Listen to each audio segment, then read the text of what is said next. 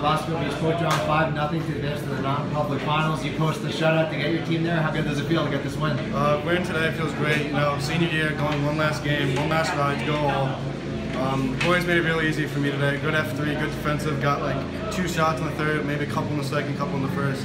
Made it really easy for me and just helped me out a lot. So this team has kind of been your nemesis all season. 2 losses to one in the Gordon Cup. How much did you want to take them down today? Especially like today, we wake up today, we want to beat this team.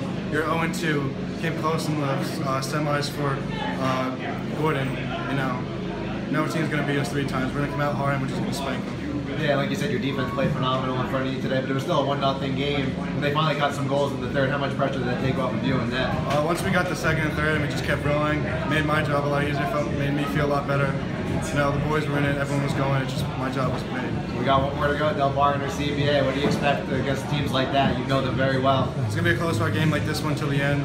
You know, either CBA or Del, they're always our best games of the year, so it's good for our last game to go against a great team.